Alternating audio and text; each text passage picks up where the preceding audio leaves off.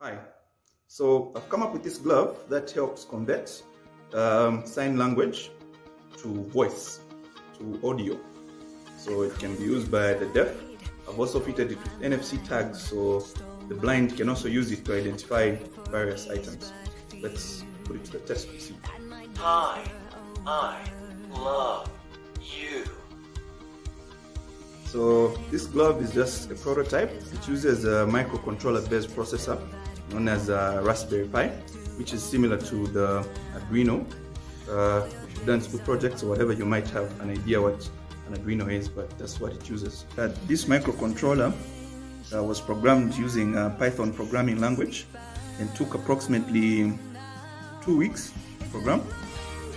So just a crazy idea I came up with last week. So each finger is fitted with this chip. It's called an NFC, near field communication tag. So it's fitted on each finger. When a blind person is wearing the glove and they touch anything that we have programmed to help them identify with the voice or the speech. So that's how a blind person can actually use this glove.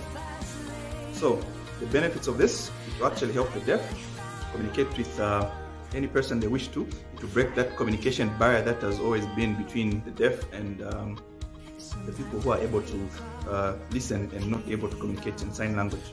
So I think it's a really great milestone. Otherwise, well, Zanibanda, and thanks for watching.